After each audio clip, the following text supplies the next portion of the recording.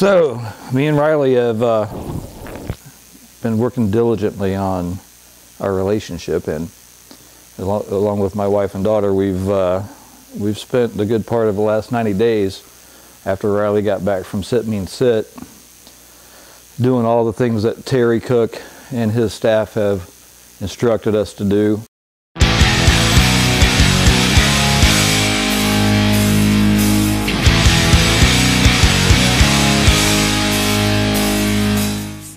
They do a great job. The brunt of the responsibility falls on the owner. Hi, my name is Selena. I'm one of the trainers here at Sit Means Sit. I've been training for about 5 years. I got into it when I decided to go from the vet field into training. I just loved working with dogs and seeing what I can do with them. When Riley came to us, he was your typical hyper family dog. He didn't listen to anything you said. He had selective hearing. He would run away and bolt out the door. He would jump all over you. Slobber was everywhere.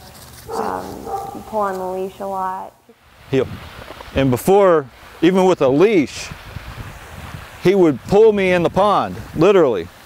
He pulled me in the pond a couple times. And as you can see there, we have geese in our pond today.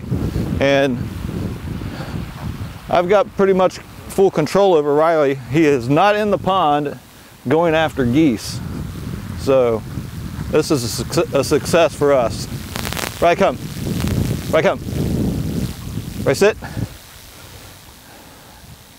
Good boy. This would have never happened without Sit Means Sit.